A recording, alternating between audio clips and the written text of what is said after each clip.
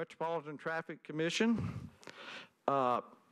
If you are not satisfied with the decision made by the Traffic and Parking Commission, you may appeal the decision by filing for a writ of certiorari with the Davidson County Chancery or Circuit Court. Your appeal must be filed within 60 days of the date of entry of the Commission's decision. We advise that you seek your own independent legal advice to ensure that your appeal is filed in a timely manner and that all procedural requirements have been met. But before we get going, I just want to say, unfortunately, Freddie O'Connell, our council member, cannot be here today. He's fighting high temperatures. But I just want to also thank everyone who's rallied to the cause in Nashville, as we usually do. I know one of our commissioners, her office building was impacted by she had to relocate. I know many people have. So the police are always out there helping everyone, so we thank you. So before we get started, just wanted to just thank everyone who's been involved in helping get Nashville back together. All right, I ask for an approval of today's agenda. Move to approve. Second. We have a first and a second. All in favor? Aye. Approval of minutes of the February 10th, 2020 meeting. Move to approve. We have a first. Is there a second? Second. All right. All in favor? Aye. Okay. Approval of the consent agenda. Please note that items on the consent agenda will be voted on at a single time. No individual public hearing will be held, nor will the commission debate these items unless a member of the audience or the commission requests that the item be removed from the consent agenda. I know that Mr. O'Connell had some items on here, but I assume that we'll just move forward with those. Does anybody have any items they'd like to remove or discuss? CD19, I think Commissioner Councilman O'Connell sponsoring that. Okay. Postpone that till he returns. Okay, which one? CD19, the request Which one? requires A, B, C, D, E, A? CD19. Okay. We might have some folks here for that. Is there anyone here to discuss item A? A is a request to authorize a designated space for a pickup station for RTA. No? Yeah. Yeah, Yes, CD19 where I'm is- talking about item A on the consent agenda. Yes. Is there someone from WeGo here? Yes, Commissioner Kern. All right, we need to kind of go through the consent agenda, I guess, first, and figure out which items we may be removing or if we're going to approve the consent agenda. So I think is there a request to pull A? A request to pull A, CD19 out of the consent agenda. Okay. For discussion. Okay, so we got a request for A. All right, wait just a minute. We'll go through to see which items we're going to pull out. Any other items? Authorizing always, item D, authorizing always, okay. We're going to pull that one. All right, any other items? That should be, just go through A, B, C, D, E, F, G, that way. That'll make it easier. D, okay. All right, so you would make a motion. I move that we remove from the consent agenda A, CD19, and D, CD05. Okay, so we have a first. Is there a second? All right. All in favor? Aye. All right. So we will pull those items, and now I'll read the balance of the consent agenda. Item B, Council Member Cash is here. This is your item on the consent agenda. Request to modify the parking from residential permit parking to permit parking only on Bernard Avenue from 15th Avenue to Belmont Avenue, requested by Council Member Cash. Thank you for coming. Item C, Authorize all-way stop controls at South 11th Street and Dew Street, requested by Councilmember Withers and a resident. Item E, authorize a stop sign at Livingston Street and 8th Street, requested by Councilmember Hager and resident. Item F, modify speed limit from 30 miles per hour to 25 miles per hour on Seymour Avenue, requested by Councilmember Parker. Item G, modify the speed limit from 30 miles per hour to 25 miles per hour on Dozier Place, requested by Councilmember Parker. Item H, authorize always stop control at Barnes Cove Drive and Altiris Drive, requested by Councilmember Rutherford. Item I, authorize always stop control at Eaton's Creek Road and Old Clarksville Pike, requested by a resident. The consent agenda has been read. Is there a motion to approve, please? Move to approve. We have a first. Is there a second? We have a first and a second. All in favor? Aye. All right. Congratulations, council member. Your permit parking's approved. Okay. All right. Item A that was pulled is a request to authorize a designated space for a pickup station for RTA. This request requires signage on 5 metered spots on the south side of West End Avenue at 21st Avenue South to show no parking from 3 p.m. to 6 p.m. This has been requested by Vanderbilt University. You're here from WeGo? Both are here. Is anyone here from Vanderbilt? Okay. All right. Can you discuss what this request is, please? Sure. Do we have a map, Corby, please? Good afternoon. My name is Felix Gasser. I'm with Transit Planning. Would you turn your mic on, please?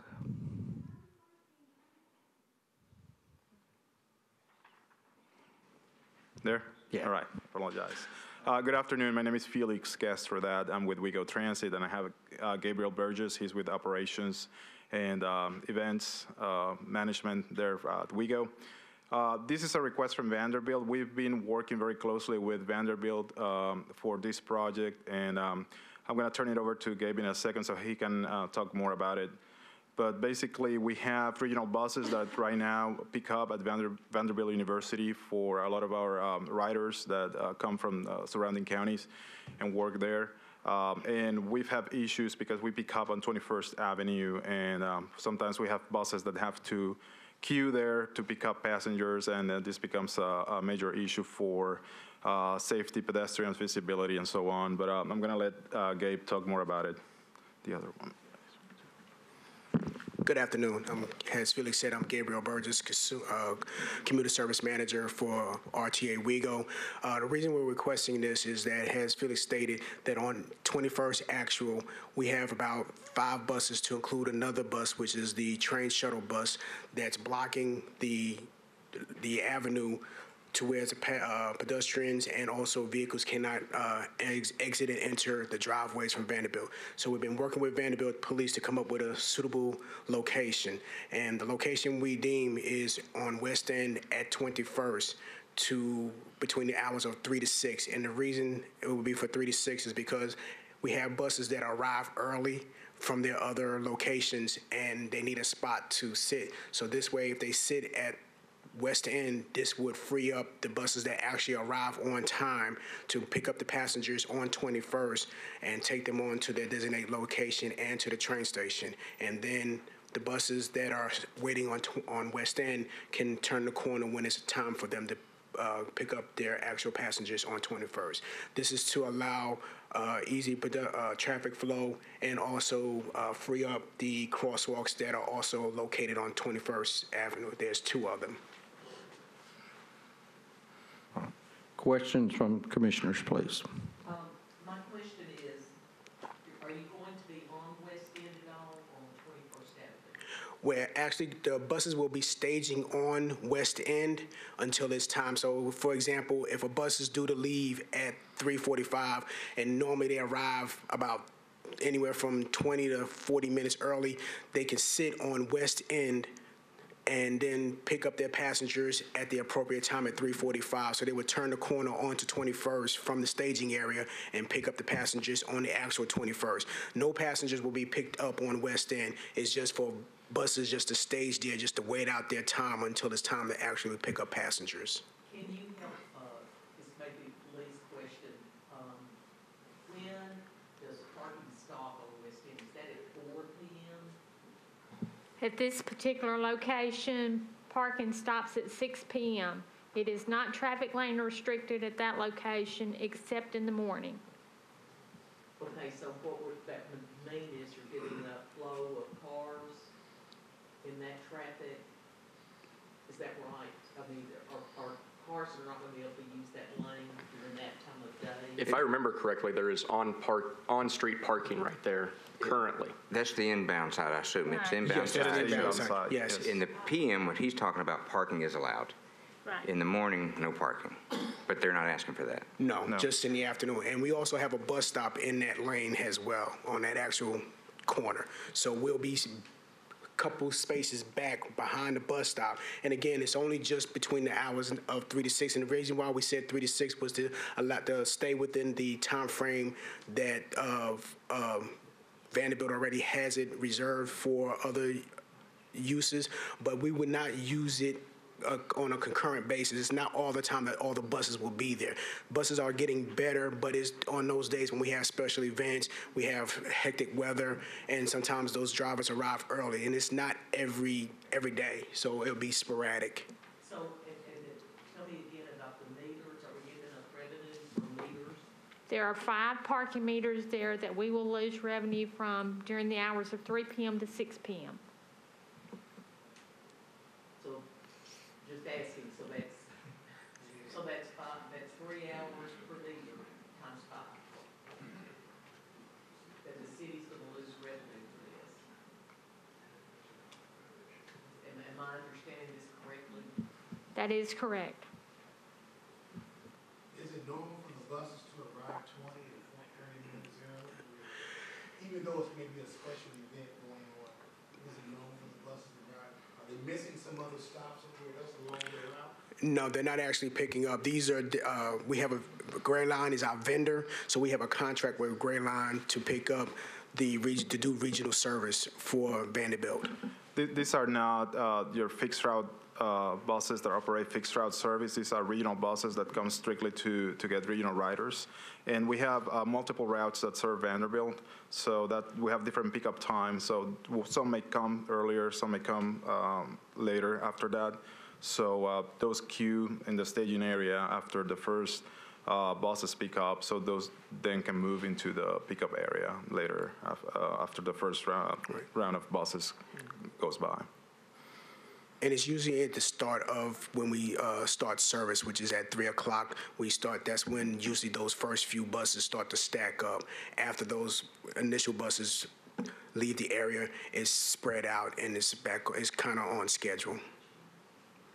So generally that area is already full of cars parking, right? So it's not like you're creating something that would be a different experience for commuters.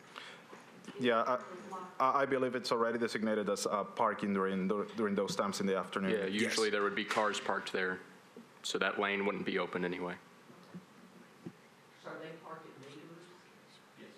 So they're paying parking. Please make sure you use your mic when you speak. So they're parking at meters and they're paying to park? Yes, there are meters there.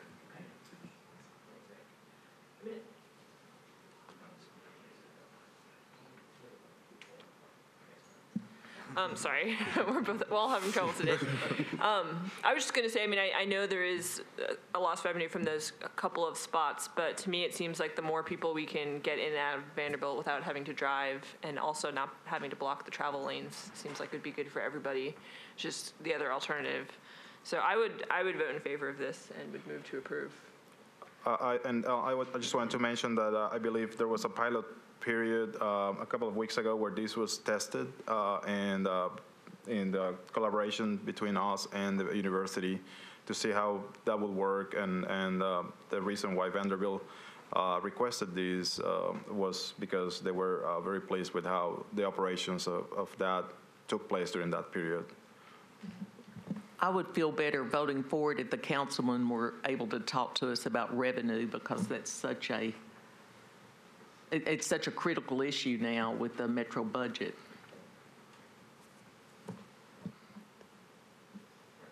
I guess everybody's looking at me for something. We know the council member is That unfortunately not here. a valid point. Anytime we're talking about that curbside value again, and it does have a value, and then you make the excellent point of, but it's for public transportation and public use, so there we are juggling again. So point well taken that the councilman would probably like to chime in on, like you said, it's his bill, or his thought. Are you currently operating under pilot, or did that end?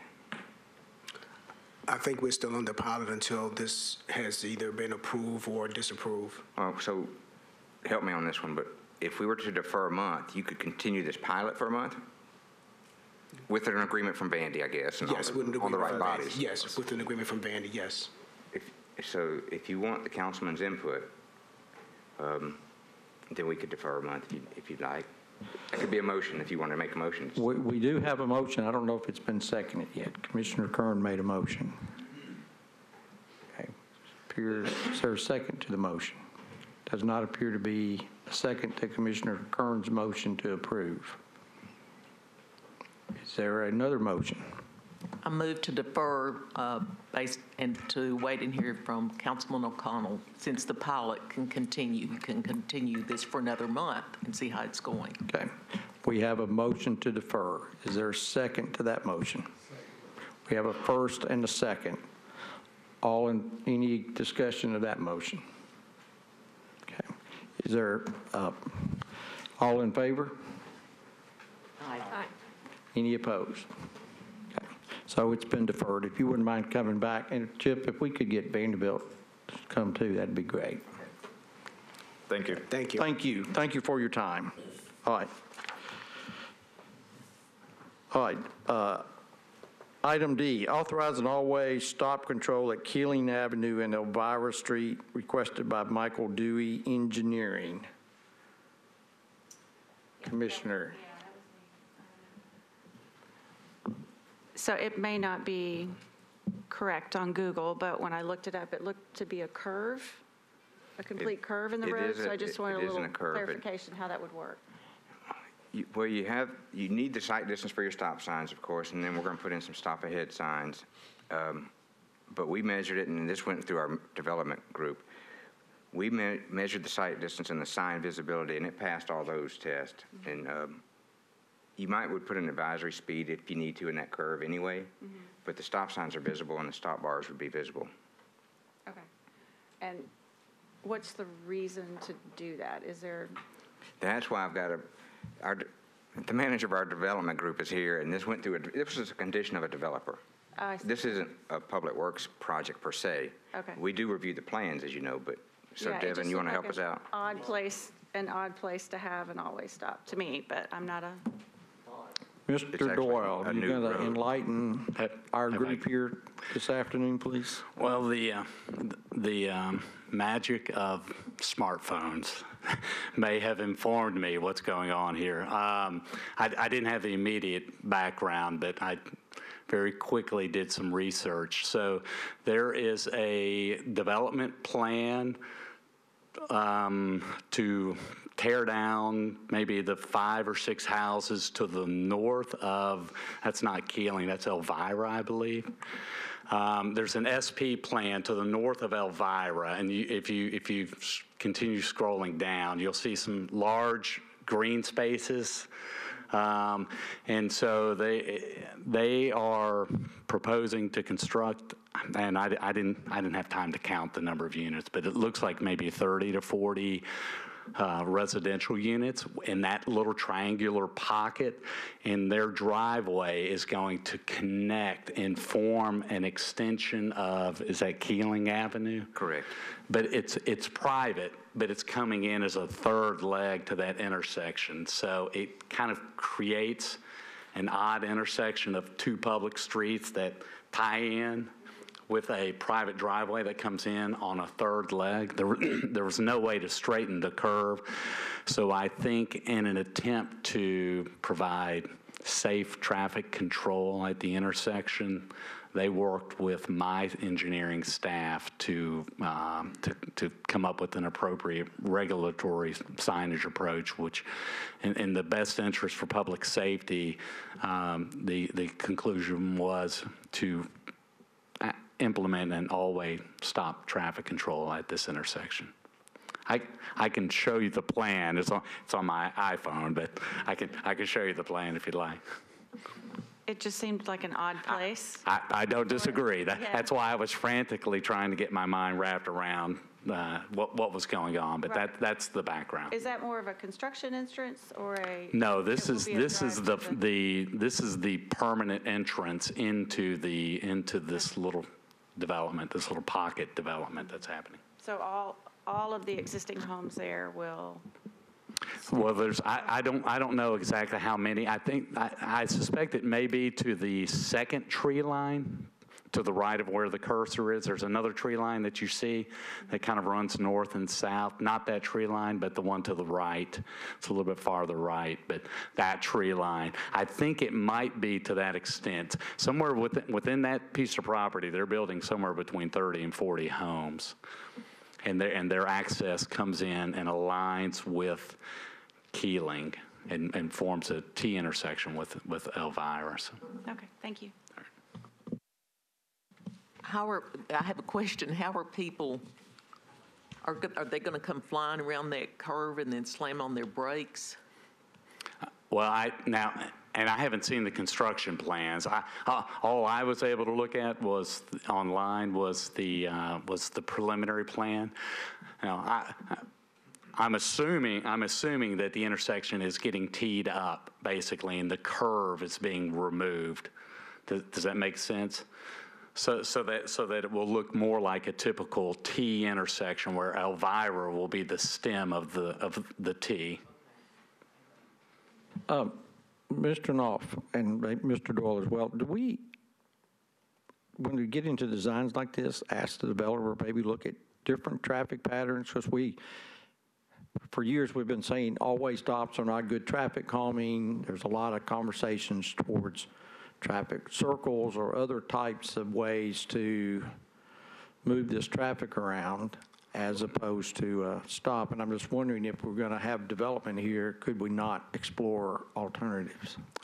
And we do. Now, we have to do it at the staff level. Well, I guess technically we have the authority to require a traffic engineer. The project was, when you get into a 30-unit development from a traffic perspective, it's a relatively small project. But we do entertain those conversations, and we do some exploratory analysis. Now, because of the properties that this particular developer owns, they don't own the properties to the west, and they don't own any of the properties to the south of Elvira. So they would have had to have done probably some, like a roundabout, something of that nature, some significant realignment of Elvira. Not that they didn't have the space, but I assume that just looking at the volume of traffic that uses Elvira and Keeling, that they were so small that the all-way stop seemed to be the most efficient and effective way to accomplish that goal. But we do look at that, John. Thought I would ask, because the cumulative effect of all these decisions is you have a issue at some point in time. Yeah, I agree. Okay. All right. Is there a motion? I'll make a motion to approve. We have a motion. Is there a second? First and a second. All in favor? Aye. Any opposed? Okay, it's been approved. Okay. Next item on the agenda is a deferred item, which is to authorize a valet zone for the Graduate Hotel on 20th Avenue North, requested by Premier Parking. Is Premier Parking here today? Is anyone here today to discuss this? This was presented to the commission at last month's meeting. They were operating off a temporary permit. I spoke with the gentleman from Premier Parking this morning. He did not advise me whether he was going to be here today or not. So if anything, I would recommend the commission defer for one more month. Move to defer. Okay. We have a motion to defer. Second? We have a second. All in favor? Aye. Okay. Any opposed? Okay. The item's been deferred. Okay. Item 2. I know, again, this is in council members O'Connell's district, but I think we have Mr. Starks here. Item 2 is a request for the abandonment of the right-of-way along a portion of the alley number 146 from Lafayette Street northwestward to Elm Street between 4th Avenue South and 5th Avenue South. Easement rights to be retained. This was requested by Barge Design Solutions. Welcome, Mr. Starks. If you just state your name for the record, please. Oh, thank you. Yes, Charles Starks with the Convention Center Authority, or the Music City Center. And happy to walk through this a little bit. I understand. Sorry I could not be here at the last meeting. Was out of town trying to convince people to come to Nashville. Now I'm trying to convince them to stay in Nashville, as we a lot of conversation here recently. This project really started about 4 years ago, just over 4 years ago, when we were approached by then Mayor Berry and MTA, before they changed to WeGo, but MTA, well, they were looking at a Music City Central, for lack of a better term, South location to supplement what they've got up on Dedrick and, well, in Charlotte, I guess, on the north side. And so a portion of this land was becoming available at that time, and MTA was unable to acquire that under the rules that they have to deal with, have to have a project in order to get funding to buy land. And so we were asked to do that on their behalf. We were able to purchase one of the parcels that time. And if you look at I guess that would be 471, if I'm reading it right on your map, which is about 0.79 acres. At the time, there were 2 other parcels that were uninhabited or not being used, and I'm sorry, I can't make out those numbers, but it would be the ones right where it says alley number 146 proposed, those 2 with the line between them. And those 2 owners eventually came to us and said they were interested in selling as well, which made it a really good move for MTA and what would allow them to do on that space in the future. And then Metro owns the space that's kind of the bottom right of that. And then there's one parcel left that's about 0.12 acres at the very top right there next to where the word Elm Street's located. And so as we started looking at this, and MTA's plan is ultimately that becomes a transit hub. This was a premier location for them in the sense that part of their mission is this would have tied them in on what they're still working with the airport authority on and trying to come bringing folks down Murfreesboro Road, which turns into Lafayette. And then also because Greyhound is located right there, that helps meet part of their mission to get funding as well, that you've got a federal line there with Greyhound. So we've acquired the land. Our short-term mission there is that we're going to use it for some marshaling, like events that are coming into the convention center, mostly personal vehicles that sometimes get stacked up out on KVB, so we can call them over when dock space is available. And then we'll also use it for parking. There is a building there that we'll use for warehousing, which is the building's already currently there. We'll continue to do that. So once we had the parcels, Metro had the other, it kind of made sense, we thought, to talk about this alley, because that would turn the 2 together. And so that's why we're here today, to speak about that and try to look at closing that to kind of bring all the land together. I do know from Chip that, and I'm sorry again, I didn't see the meeting, but there was some conversation about walking space and biking space, I believe, at the last meeting. Certainly I know, and I don't speak for MTA's not here, but for Steve Bland, we've had this conversation. And certainly anything that they're doing transit is all modes of transit. So they're looking to protect, places for bicyclists and walkers and ways to get to their center. If trains ever become an option or other kinds of rapid transit up and down Murfreesboro Road to tie this together. So I don't know, I can certainly, any questions, speak to more than that. But really for us, we're just kind of the conduit to have this for a few years, utilize it as parking and other space, which we can certainly utilize until the MTA at such time has their project ready to move forward. Thank you, Mr. Sorry for the length of that. I apologize. I may have ran out of time. Commissioner Kern, I know you had a question about this at the last meeting. Yeah, I mean, my question maybe is mostly about timing. My concern is that we have very few continuous alley networks in the city, and this is one of the few, and that those alley networks are increasingly important for loading more than anything, particularly with, Lyft and delivery and everything like that. And so I think when it becomes a Metro transit center, that seems like a good public use, and they would probably not have as many loading needs as an office building. But I was concerned about how likely that was and imminent in the future compared to now. And if it didn't happen, if that consolidated property then got used for something else and we lost the alley. Well, certainly, we've purchased the property, so as, quasi kind of public agency, much like MTA with the Convention Center Authority. So for us, our plan certainly is hopefully that MTA is able to get funding for this and it moves forward in their transit, because number one, that helps our workforce development and for folks working and living downtown. So we're all for that. That's part of the reason we're really interested in this project.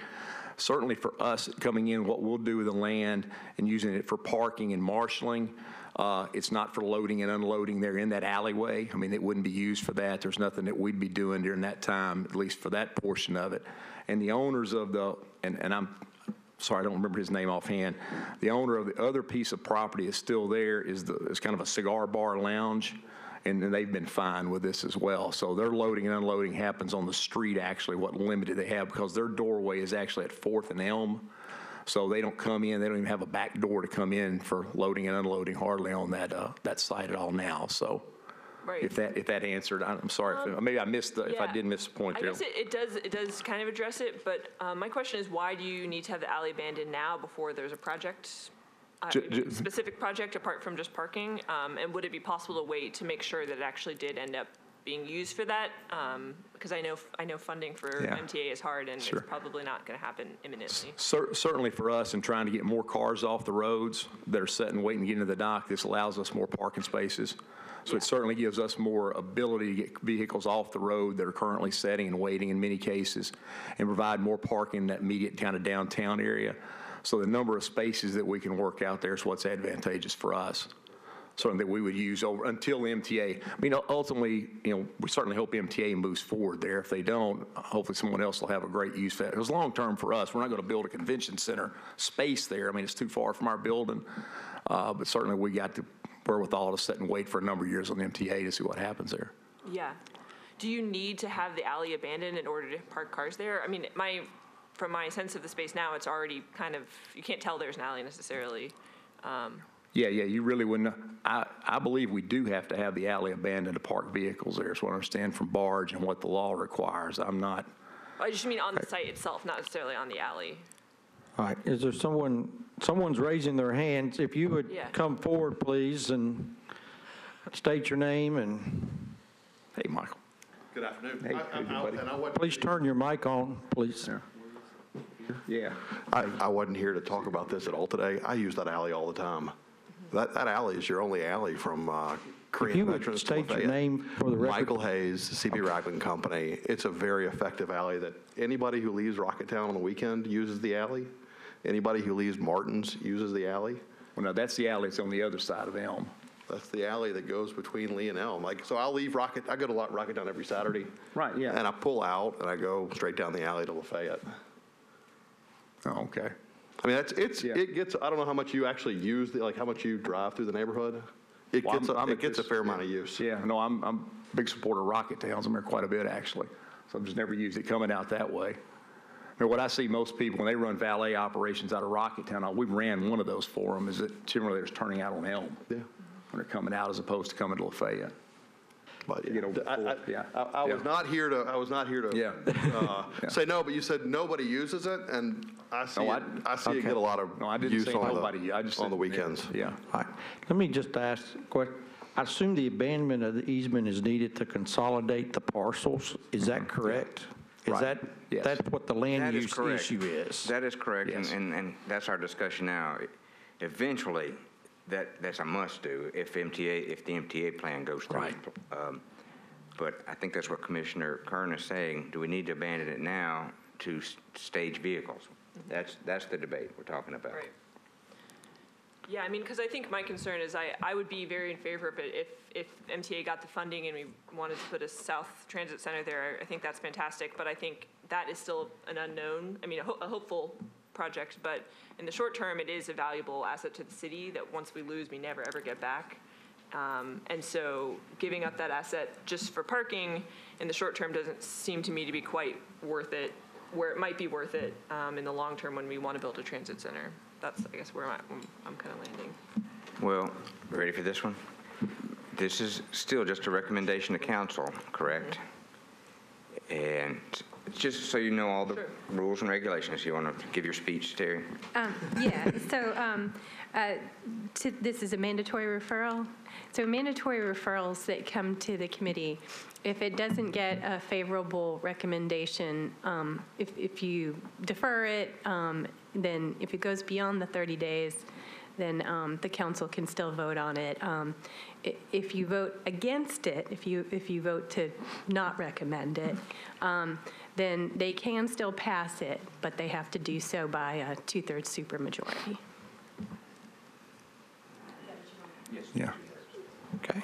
And certainly, we've had extensive conversation with Councilmember McConnell, over this, even before we even started buying the land, actually.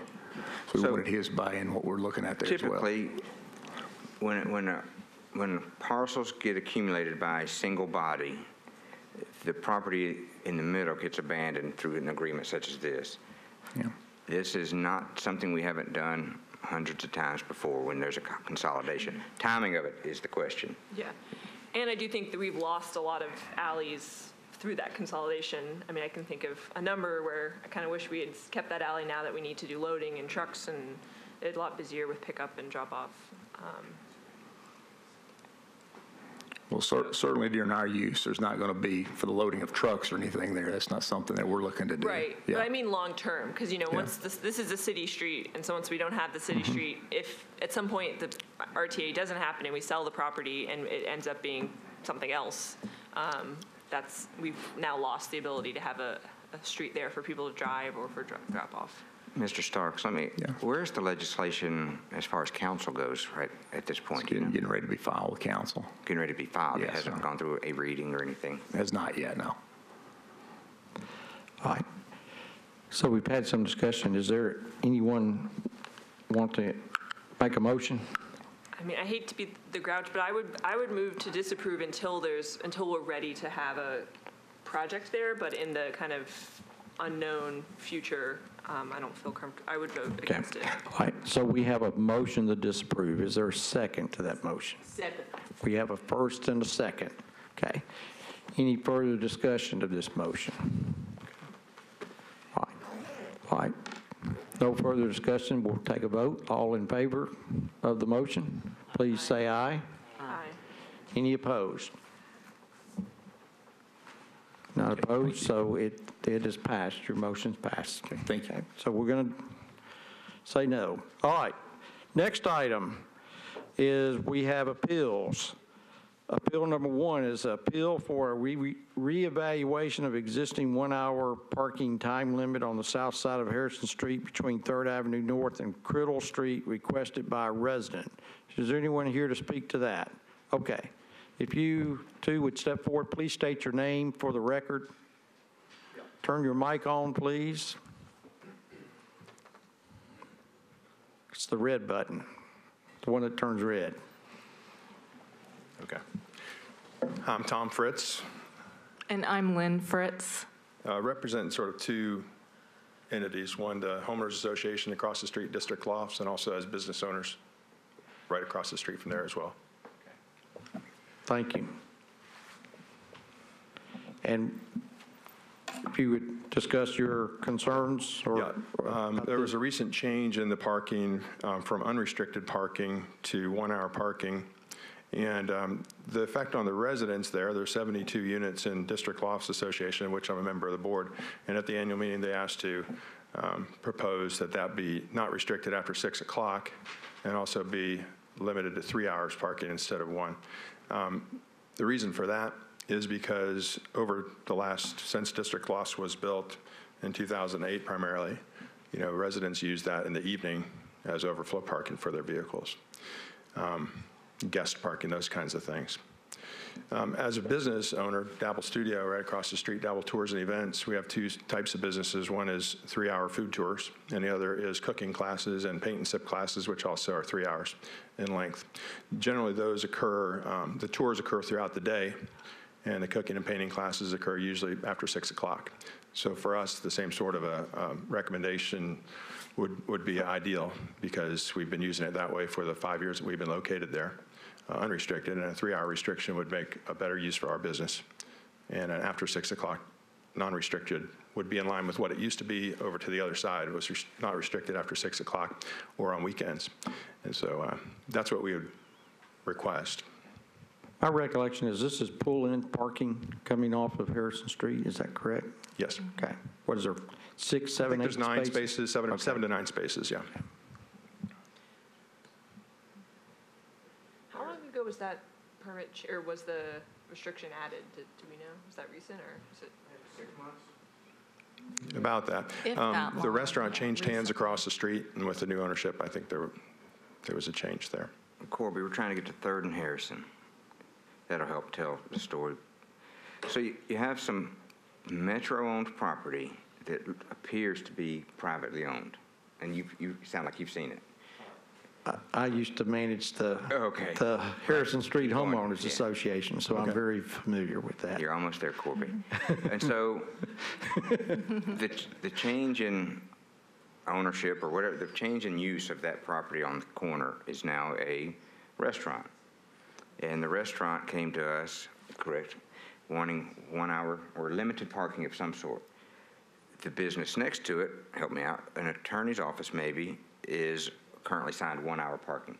So I had somebody visit me in the office, and they wanted to convert the 1 hour parking to 3 hour parking, and said that they would accept 2 hour parking. And the business that we're talking about on the other side said they would prefer to keep it at 1 hour. So that's why we're here.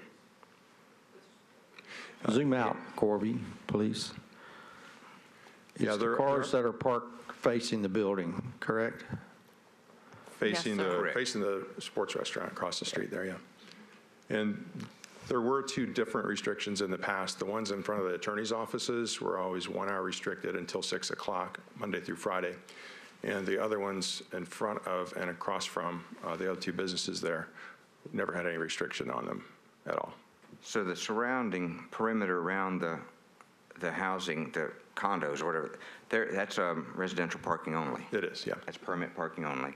Across the street, where you see those 90-degree parking spaces, today they're signed at 1 hour parking. We've got a request to change the time on them, and we've got opposition to do that. And that's why we're hearing the testimony from both sides. And just for commission's information, 3rd, 4th, and Harrison is all signed as residential permit parking. So who else is here to speak about this matter? Okay. If you would step forward and state your name for the record, please. My name's Michael Walker. I own a law office, one of the 3 law offices that are right there on Harrison Street. And I'm in favor of keeping the 1 hour. There's already a problem with parking as it is now, and just increasing the hours would cause more of a problem. There's nothing more frustrating than have a client pull up for an appointment and not being able to find a place to park and then leaving out of the frustration. Handling criminal defense and divorce cases, these people are already kind of at wit's end, and when they can't get parking where they're trying to go, it just sometimes they just get frustrated and leave. And with the Jonathans coming into place, there's already more traffic in the area, and I think just extending more of an invitation to stay longer would cause more of a problem for the business owners right there on Harrison Street. I think it's been in place more than 6 months, the 1 hour limitation. Since then, that has not been monitored at all. There's 2 deserted cars right there right now that are backed in with flat tires and expired tags from 2016 and no tags at all. So there's already 2 cars that are sitting there every day. It's very limited parking for 4 street-level office condos right there that are trying to conduct business, and I think the 1 hour that's already in place would best be served to stay in place. Thank you. Is there a concern with churn? I mean, are the spaces just occupied and not churning? There's a couple of places that all 3 of you can speak to that. Most of them are evolving as people go and get food at Jonathan's. It's a come and go, about an hour stay. And then, of course, most clients in the law offices will stay, up to an hour for the consultation. So it is churning. Some days it remains stagnant for whatever reason. There'll be cars that come in and then they don't end up leaving for a while. And I think sometimes word gets around in the area that, hey, look, you can just park across the street and leave it. Your car will be fine. And so that's when those signs that came up within the past year have become a little bit helpful. But there again, I think the 1 hour was appropriate when it was set. Yeah, if I may, there are two different properties there. The Harrison Square condominiums have always been 1 hour parking. And the offices there are mostly law offices or insurance offices and things where there's consultation. The restaurant's a sports bar, kind of a setup where people stay longer. Our business across the street is clearly, geared towards 3 hours. That's the part that changed. And, there is churn definitely in that area, except at about 6 o'clock at night, it starts to fill in with residents who are done, with their day of work and they don't have other parking, so the residential parking overflow comes in at about 6 o'clock, and things don't really move too much after 6 o'clock sometimes there on either of those parcels. And just to be clear, we're not looking to make a change to the signage that's in front of the law office or the insurance business. We would just appreciate your consideration of making that change to 3 hours directly across from our business in front of the sports restaurant. Okay. Can I get some clarification about where the locations of each of these businesses are? Can someone help with the map? Yeah, this will hopefully help on ground. To your right are the condos, apartments, and that is now a Jonathan's. Go back a little bit further. Yeah. Nope. Anyway, what it says pastime to your right, Corby. That is not there anymore. It's a Jonathan's restaurant. Okay. Keep spinning to your right, Corby. Let's look right. And right, see this 90-degree parking down through here? Yes. Those signs probably say no parking there. I can't quite see them. Now they say 1 hour parking. This where that Jeep or that Nissan is, right, is now residential parking only. Okay. And then our business is Directly across from Pastime, which is now Jonathan's. Right. That's been a restaurant for some time, probably 3 years. Changed hands, always sort of a sports theme. But the law offices and the real estate offices haven't changed their complexion either.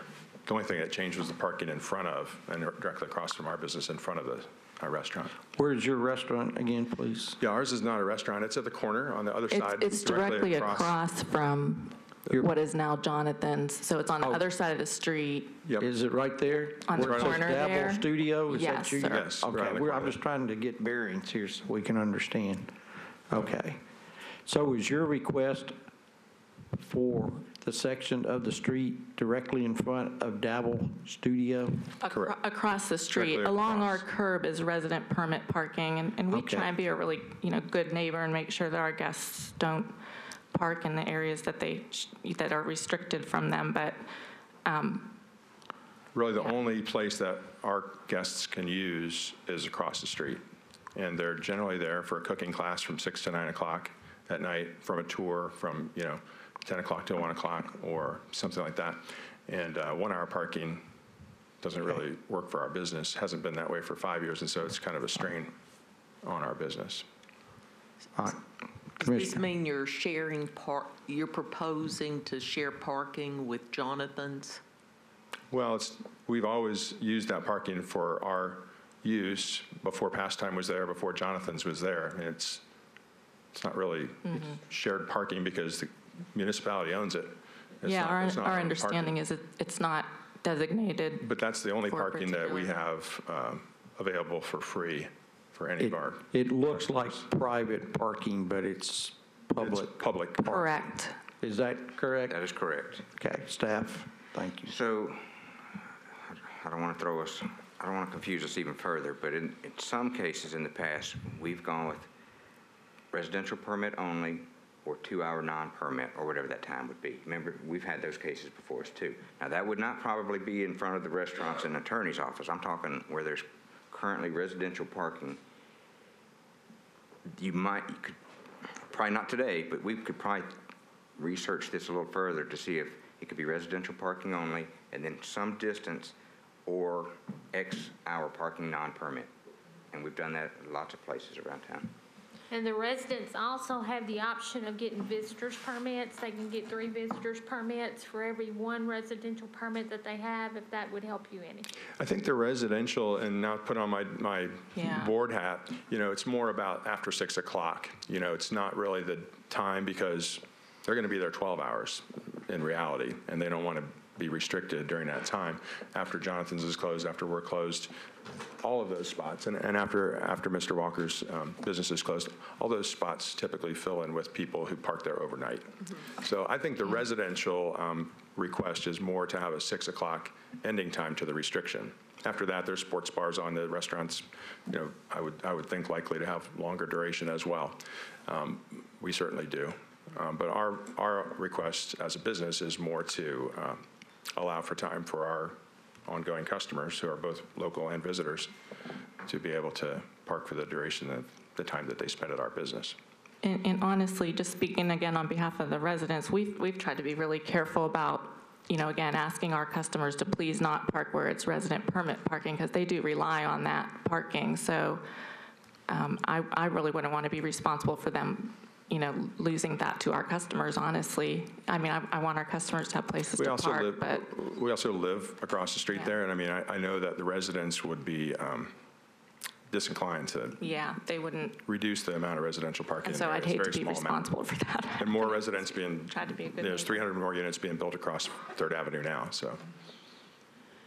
I do kind of wonder, to your point, with the whole north side being residential only 24 hours, whether it would be more efficient if there's businesses that need parking spots before 6 p.m. So I would be interested in exploring that option. And the reason I Before 6 p.m. was hesitant about it is because I don't think they're fully represented here today. We're not, so we have to hear from them. Because I think my recollection from my past experience of that property is that one of the issues about why there was residential permit parking installed is that I think, not trying to throw any employees under the bus, but I think people who work downtown, particularly maybe state, would park on the street and just park there all day long and leave their cars, and without any kind of hook.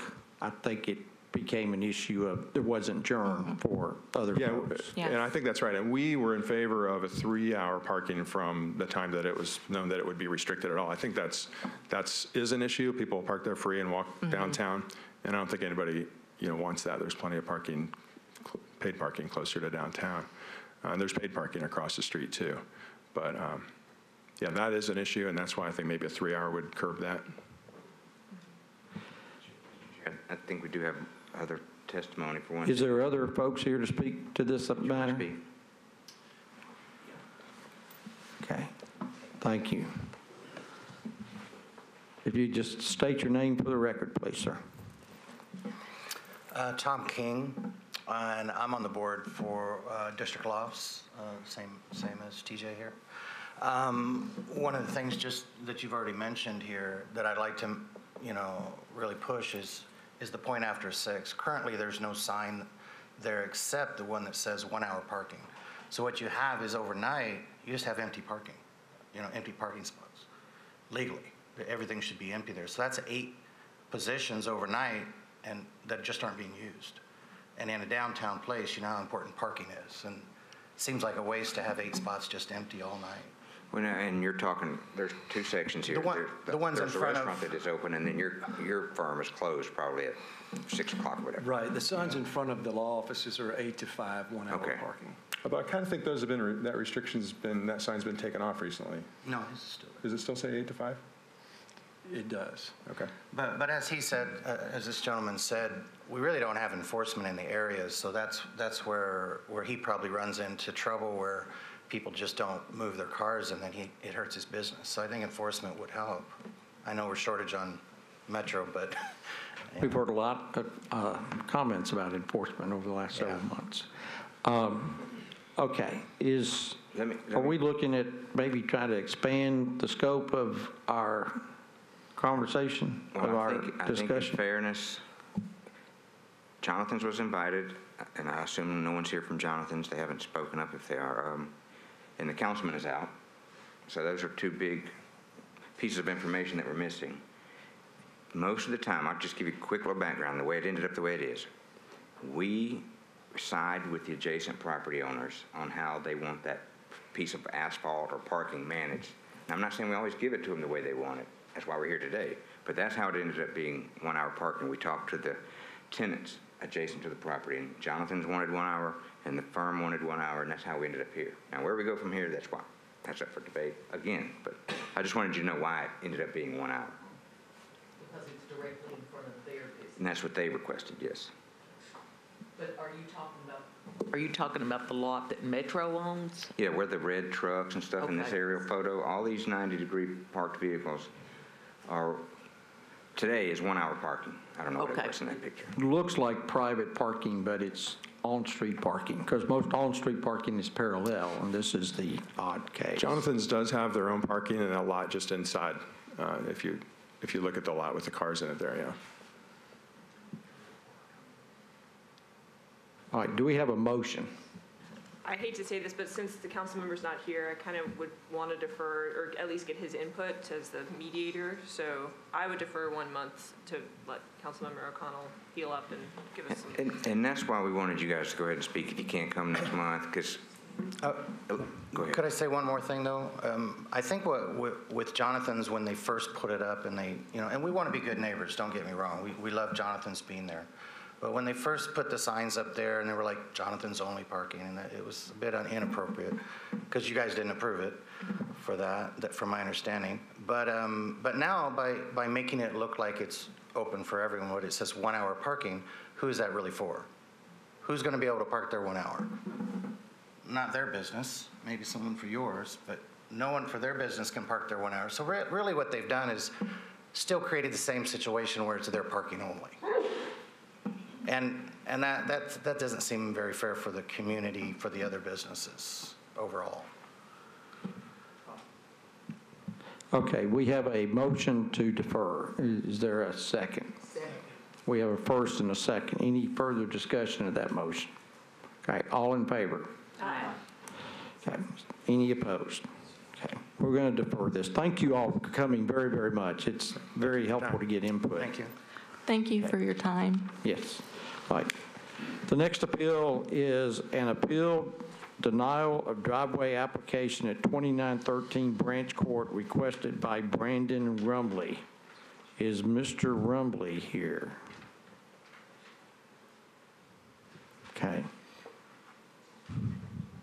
He is not here now. Again, this went through development. We could go ahead and give the background on the case if you got an extra minute or two. Devin, you want to go ahead and give us what the lowdown is on this one? So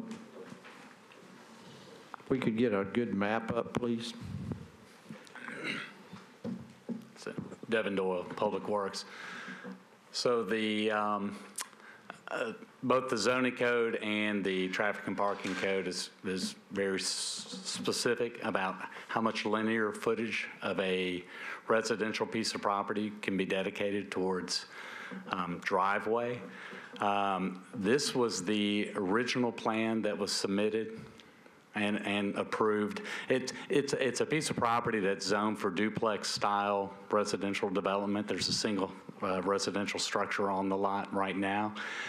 And so they had proposed the construction of a second dwelling unit that was in the previous drawing. And so the initial drawing that was submitted by their surveyor or engineer showed a consolidated driveway in this configuration. And I believe the request now is to not construct that driveway configuration. They basically were going to build a new driveway that tied into the existing driveway, so there's only one point of access. And of course, this is a cul-de-sac lot, so roadway frontage is limited anyway. As you know, when you're in a curve of the road like this at the cul-de-sac. So technically, the driveway was denied because it does not meet traffic and parking regulations. Again, let me just clarify again. What they're proposing there is fine. What their request is to not build that and to rather take that driveway that's outlined in blue directly to Branch Court so that that parcel would have 2 residential driveways that are separate and unique to the dwelling structure. That's the appeal that they're asking you all, is to approve 2 driveways at this location. When you add up the width of those 2 driveways, it violates the traffic and parking code for the amount of linear footage along your frontage that you can have dedicated to driveways. Does that make sense? Now, just for practical purposes, for your sake, this lot was not flagged for sidewalk construction. You know, one of the benefits to having minimum number of driveways is you want to, Nora, I know all of you guys are very familiar, but Nora, I know from your background, you're very familiar with. You want to minimize the number of pedestrian vehicle conflicts, so we try to reduce the number of driveways. Branch Court is a cul-de-sac. It lies between Lytton and McGavick, I believe. It comes off of a side street. I don't think it has but maybe 9 or 10 homes on it today.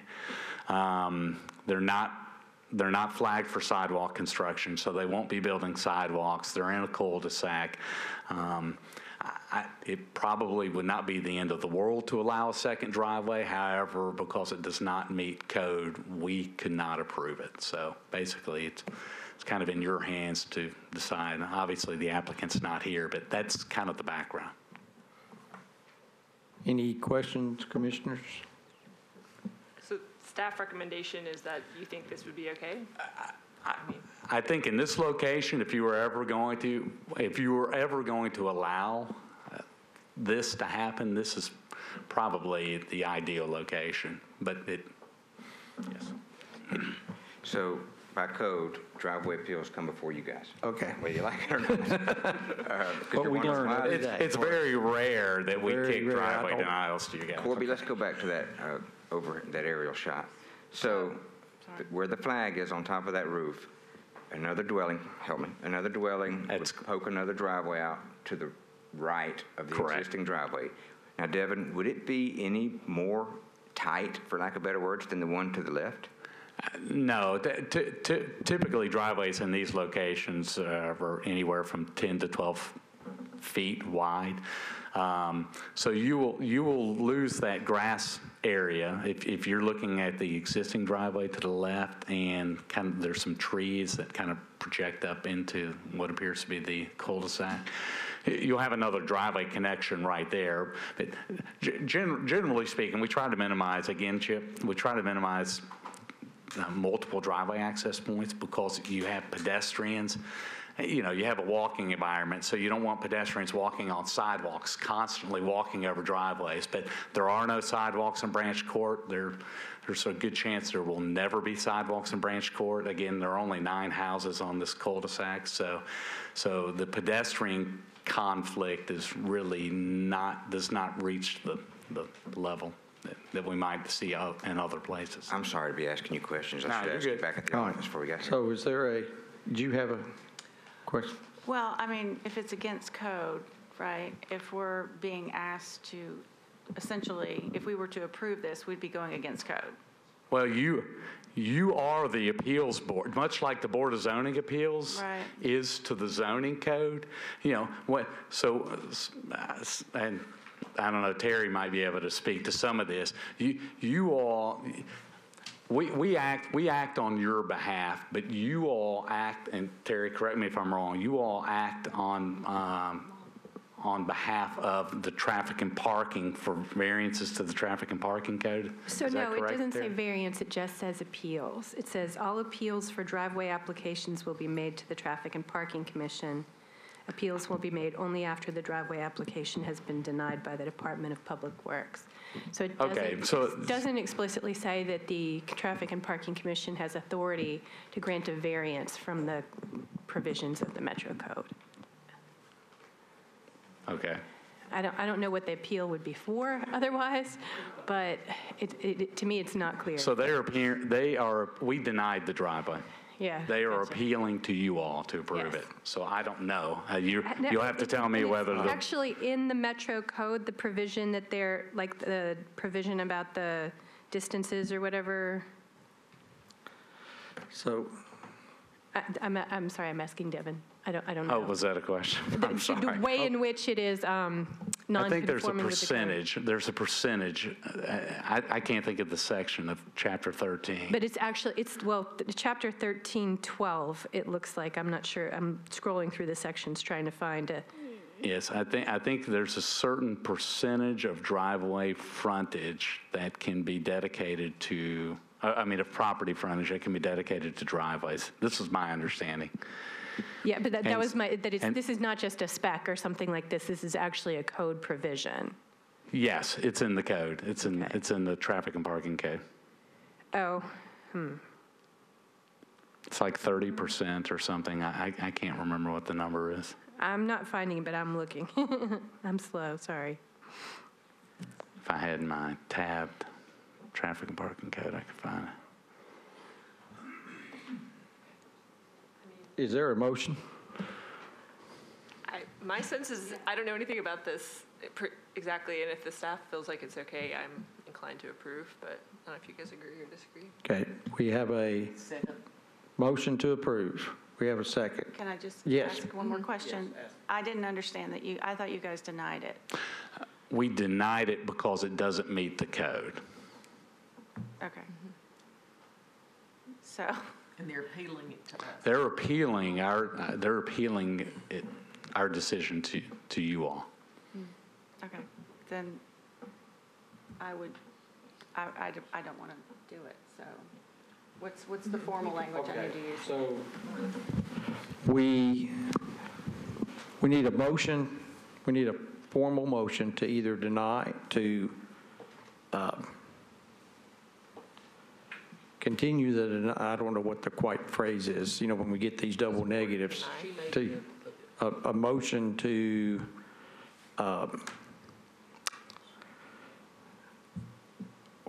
the applicant's made a motion, has submitted a request to overturn the denial. I think that these double negatives confound me. So based on this discussion, we had a motion to approve the request by Brandon Rumbling. To allow the driveway. To allow the driveway, and then there was a second. So we have, that is a motion that's on the table, and we can have a discussion of that and a vote, and see how the vote goes, and then we'll go from there. Okay. All right, so we have a first and a second. Any further discussion? Okay. All in favor of the motion, I'm going to use simple language, that would approve the driveway request by Brandon Rumbley, please vote with your right hand. We have 2, 3. Okay. All opposed? Okay. It's 3-2. I don't vote unless there's a tie. Is that correct? That is correct. Counselor? Okay. So, I'm sorry, you can vote to create, or you can vote to create a tie. okay. So if you want to vote with the noes, you can vote. I like to vote when there's a tie. That's my policy. Okay. So the driveway's been approved. Thank you. I'm going to have a policy and stick with it. Okay. All right. Item 3, appeal denial of all-way stop control at Taylor Street and 3rd Avenue North, requested by Brett DePriest. That's you, Mr. DePriest. Please step forward, state your name for the record. My name is Britt DePriest. Address is 1211 7th Avenue North. I am also a board member of the Historic Germantown Neighborhood Association. We are requesting an all-way stop be put in at the intersection of Taylor Street and 3rd Avenue North. There's currently stop signs on Taylor Street, so it stops traffic heading east-west. There's not a stop sign headed north-south on 3rd Avenue North. At our board meeting I think it was January, where we decided to make this request. The concern on this street is, there's actually two concerns. One is the limited visibility when you're traveling on Taylor Street. If you think about the intersection, there's 4 quadrants. So on one quadrant, we have a tall apartment building, Peyton Stakes. On the other quadrant, we have some mature street trees that are beautiful, but they do restrict vision when you're looking to the north. On another quadrant, we have a tall townhome project that's under construction now. So in 3 of the 4 quadrants of this intersection, you have limited visibility. The second factor that combines with that is the very human compulsion, which I think we all fall victim to get as quickly as you can from one stop sign to the next stop sign. So if you think about driving north on 3rd Avenue North, there is currently a stop sign at the intersection of 3rd and Monroe. The next intersection is 3rd and Taylor. That's the one we're talking about now. The next intersection is 3rd and Van Buren. So Monroe, to the south of this, and Van Buren to the north of this currently have stop signs. As a result, people floor it to get from Monroe to Van Buren. It creates a dangerous situation when you combine that with a limited visibility, because people need to pull out into 3rd Avenue to look north and south to see if traffic is coming. And we just believe that this could make this a safer intersection. Combine that with the fact that there are currently either under construction or will soon be under construction nearly 2,000 extra residences to the east of here on the river. There's going to be a lot more traffic, both vehicular and pedestrian, using this intersection to get over into the heart of Germantown, or even out to Rosa Parks to actually leave the neighborhood and go somewhere else. Our vote at the board meeting was unanimous in support of this. We believe that we know that this doesn't quite meet Public Works' textbook definition of where you need to have an always stop, but Chip and Mac with Public Works have been great, and they've worked with us on previous intersections where we've depended on this board to make that assessment for us, that it is a qualifying intersection for a stop like this. We request that you do that again. Thank you very much.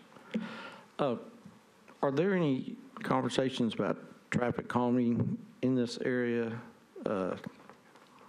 Not that I'm aware of. Mr. Hammond says he's not aware of any. Okay. Let me tell you what. Give us some happening background, here. please.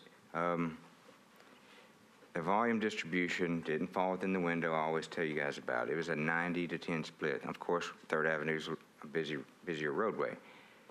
The volumes themselves, they were relatively low, so it's not like you're going to back traffic up blocks and blocks if you put in a stop sign.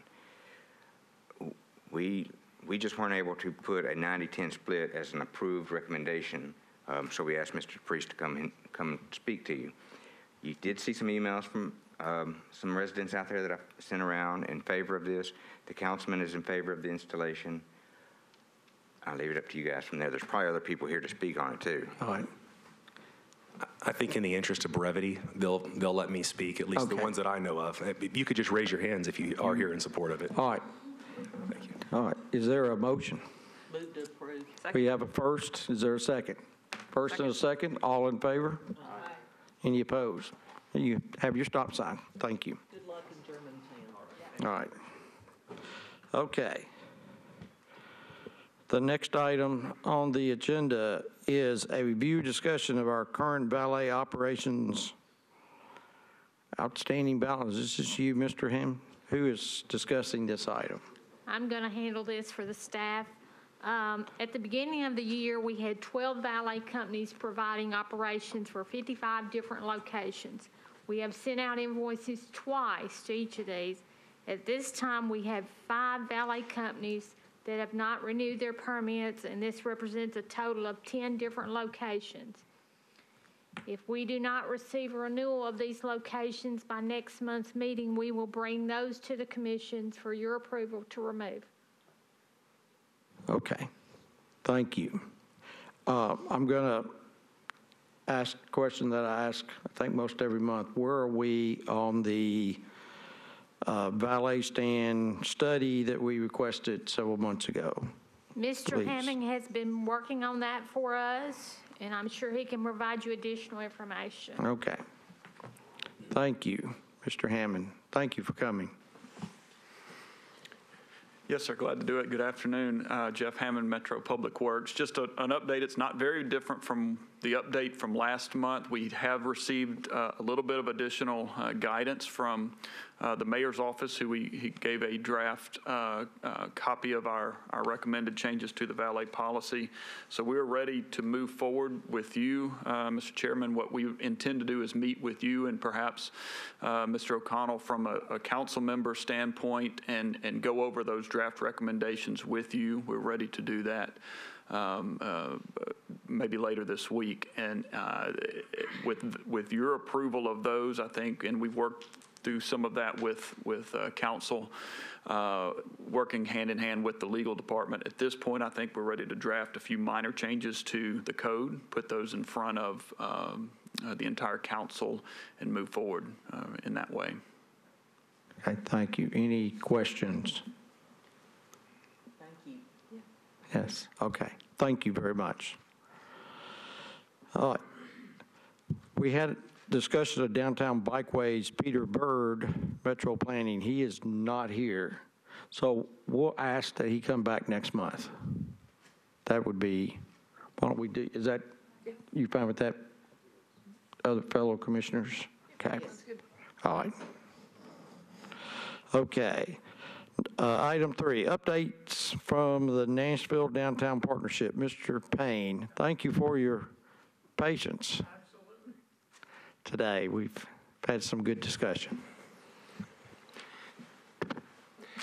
When I was here last, we talked about downtown parking and ways to accommodate the downtown workers. So I was coming to give you an update on what the Nashville Downtown Partnership has done.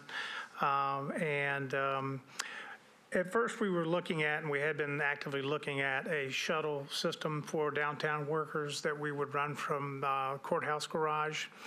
That would include paying for parking as well as covering the cost for the shuttle program itself.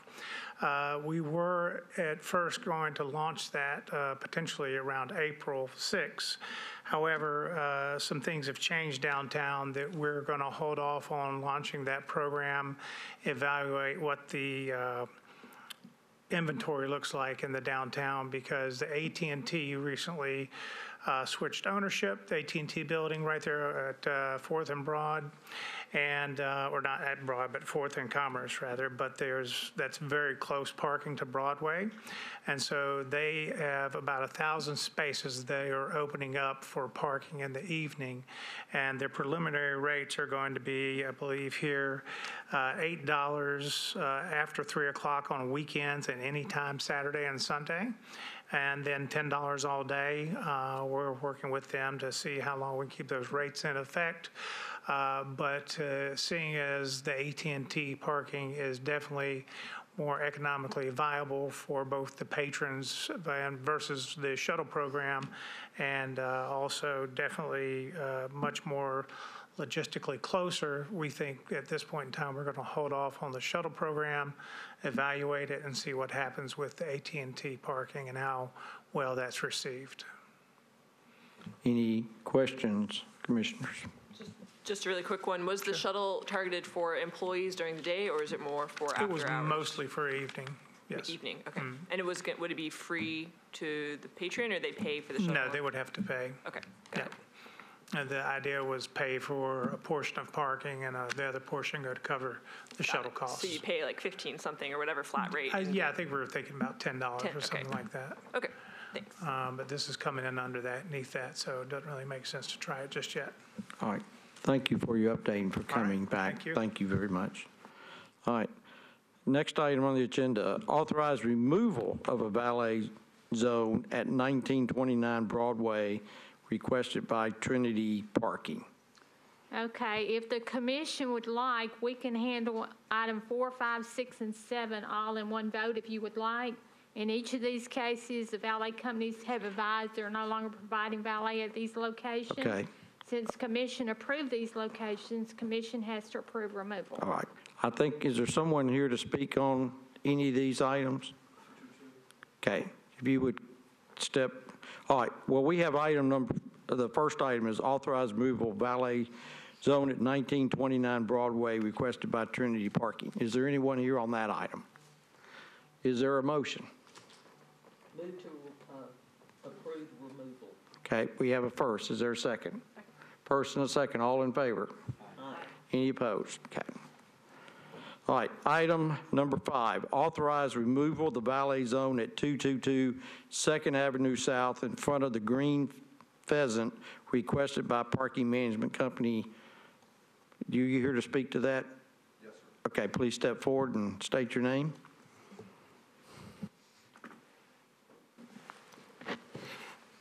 I'm Michael Hayes with CB Ragland Company, CBT Partners in 222 2nd. What's your concern about this item? We're the building owner on both sides of the street. One of the zoning conditions that we had with planning and public works was that we have a notch in the curb for the valet. My concern is that with the removal of the valet sign, it becomes free on-street parking. We've done a good job. We own both sides of Malloy Street here, self-managing, self-regulating, so I don't mind pulling the valet zone out, but would like to, if we're going to remove that signage, replace it with a loading zone sign.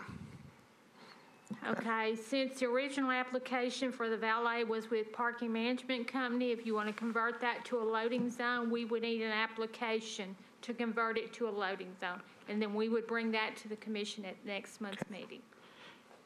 Is there a reason why this valet zone is going away? Is the Green Pheasant closed? No, there just has not been a tremendous demand for valet parking because we have an 1,100 car self-parking garage. Okay. So when we went through the zoning process with Public Works and Planning, we had a valet zone at 2nd and Malloy, so there's a physical notch in the sidewalk that's similar to the one that you guys approved for the Southern. But we have one here, and we have a secondary one in the building. And what we found is that it's not heavily used for lunch or dinner, 20 cars a day, and it wasn't economically viable to run the valet. It would be a benefit to the businesses on both sides for it to become labeled as a loading zone so we can fill out an application and bring that to you guys to just replace the signage. All right. Thank you. One question. If you guys approve it, when does the signage go away? Approximately 10 days after it's removed. Okay. Commission approves it, then the signs will be removed. Okay. Thank you. Okay. All right. Is there a motion? Move to approve the removal Okay. of the valet zone. Is there a second? Second. Okay. All in favor? Aye. Any opposed? Okay. Thank you, Mr. Hayes, for coming today. Appreciate it. Item 6, authorize removal of valet zone at 2312 Ellison Place in front of Nama Sushi requested by Parking Management Company. Is there anyone here to speak to that item? Not. Is there a motion? Move to approve. We have a motion. Is there a second? First and a second. All in favor? Aye. Aye. Item 7, authorize removal of valet zone at 1530 Division Street in front of Patterson House requested by Parking Management Company. Assume there's no one here to speak to this item. That said, is there a motion? I have a question. Yes. So when we're removing these valet zones, were meters there at one time that have been pulled? There were not any meters at any of these locations. Okay, thank you. Authorize, Move to approve. I move to approve. Okay, there's a motion to approve the removal. Is there a second? Second. A first and a second, all in favor? Aye. Any opposed? Okay, none. All right, we plowed through it. Thank you all very, very much. And officer? Move to adjourn. We have a motion to adjourn. It's been approved. We are going home. Thank you.